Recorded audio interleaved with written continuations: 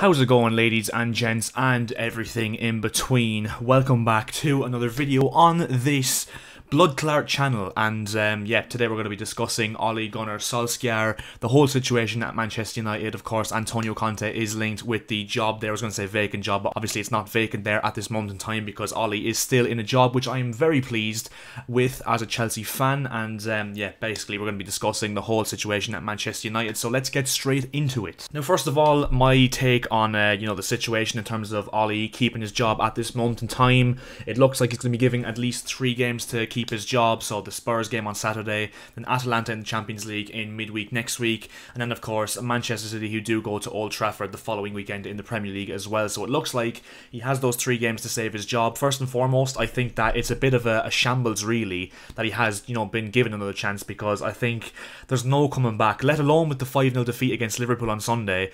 Just the form that United have been on so far, especially in recent weeks and this season on the whole, has been absolutely shambolic. You think of the 4-2 away defeat to Leicester, which they were absolutely horrendous. Got really lucky against Atalanta in the Champions League to come back from 2-0 down. The home defeat to Aston Villa, the home draw to Everton. Yeah, there's just been some really poor performances from United this season, and in my personal opinion, maybe United fans call me, you know, say that I'm wrong in the comment section below, but to be honest, I haven't really seen in Ole Gunnar Solskjaer's, you know, tenure at Manchester United over the last, what, must be 2 or 3 years now, I am, you know, yet to see a lot of, you know, really standout and good performances from Manchester United and from the team under Ole's reign. I mean, don't get me wrong, they came second last season, which I will not knock him for, because I think he's actually done quite a good job at United over the years in terms of getting them second, in terms of, you know, building foundations for the next manager. He's built a really good squad based on the squad that he inherited, and yeah, just made it detoxicated, if I'm honest, if that's even a word, because it was a really toxic place, Manchester United, when Mourinho had left, and even in the Van Gaal times as well, and maybe even in the David Moyes times as well.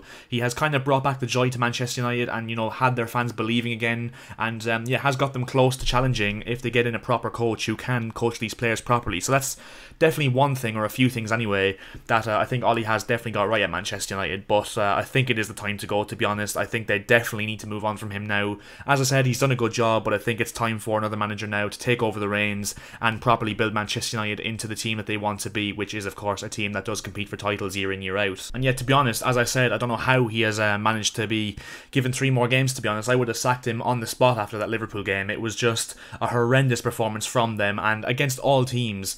Against Liverpool, you know, basically Manchester United's biggest rivals alongside Man City, at home, at Old Trafford, to be 4-0 down is absolutely, you know, it's unforgivable really if you think about it. And yes, I know he's a club legend at United and whatever, but I think it's a really soft decision from the board. And to be honest, I think a lot of fans will agree with me in this sense that Man United board, the Glazers, they've took the easy option in keeping Ole Gunnar Solskjaer, because I think Solskjaer as a manager is exactly what they want as a manager, and that is, you know, non-confrontational. You know, he'll be a little bit of a yes man to a certain extent, and I don't really like using that term for, you know, football managers and players, etc. But Solskjaer is a bit of a yes man to this United board, because if they were to get in someone like Antonio Conte, or even for example you look at Jose Mourinho when he was there, that is the Glazers' nightmare as a manager, is someone who will challenge them when, you know, they're not backing them, or, you know, when results are going wrong on the pitch, and, you know, they'll point to the boards. And yeah, that's one of the main reasons why I feel like Antonio Conte might not be the best of fits for Man United, because I've seen that for myself as a Chelsea fan. It happened at Chelsea in 17-18. Now, don't get me wrong, we played some fantastic football when we won the league in 2016-17, but then that transfer window, when we sold Diego Costa, replaced him with Morata, and, you know, made some appalling signings like Bakayoko and Zappacosta and Danny Drinkwater, etc., for massive money, and Conte completely fell out with the board because he didn't get the players he wanted. And yeah, I can definitely see that repeating itself at Manchester United if Antonio Conte does get that job. So it will be probably decent to start, but I think it could go very wrong very quickly, and especially with the fact that Manchester United boards are, yeah, you know, not going to want that toxicity from Conte. And yeah, that's one of the main reasons why I think that Solskjaer is still in this job, because I think they want to do everything they can to keep him in that job, because, as I said, he's the ideal manager for them, because he will not, you know, confront the board, and he won't, you know, cause them any hassle really. And as I've seen a lot of United fans saying, it is pretty much laughable, and the club is in an absolute shambles at this moment in time. I mean, mean, you look at Man United's defensive record under Solskjaer, especially this season, especially with a back five who, on paper, you would say is actually quite impressive. David De Gea in goal, who this season has been, you know, almost back to his best, you'd say. Wan-Bissaka, who I'm not really a big fan of, but defensively, you can't really doubt he's one of the best one-on-one defenders in the world of football, let alone the Premier League. Harry Maguire, yes, I know he has a tendency to make mistakes, and he was absolutely horrendous against Leicester and against Liverpool, but he has been a very good defender over the last few years, you cannot deny that. Raphael Varane, yes, I know he's injured at the moment and hasn't played recently, but is definitely a world-class defender and probably top 3 centre-backs in the world, you'd have to say. And Luke Shaw, of course, who, you know, was out of the blue last season, one of the best left-backs in the world. So United don't necessarily have a back five that you would say should be conceding the amount of goals that they do on a regular basis this season. I think United under Solskjaer this season have one of the worst defensive records in the entire of the Premier League, which is just absolutely horrendous considering the back five I named out and considering it is Manchester United, of course. So yeah, it's just a really laughable record for Man United. They're currently, I think, 8 points off the top of the table as well in not even November yet, which again is an absolute disgrace if you're looking at it from a United perspective, especially when they signed 3 world-class players in the summer in Cristiano Ronaldo, Jadon Sancho and Raphael Varane. That is 3 world beaters, you would say, added to the squad that came second last season, and we're not even in November now, and they're already pretty much out of the title race, which, you know, it just doesn't really make much sense, and hence another reason why I think that Solskjaer is absolutely blessed to still be in the job at United, if I'm honest. And that's why I think that Solskjaer isn't the man for this job. I think it's been pretty evident since Solskjaer got the job in the first place that eventually he was going to get sacked. I mean, obviously every football manager does,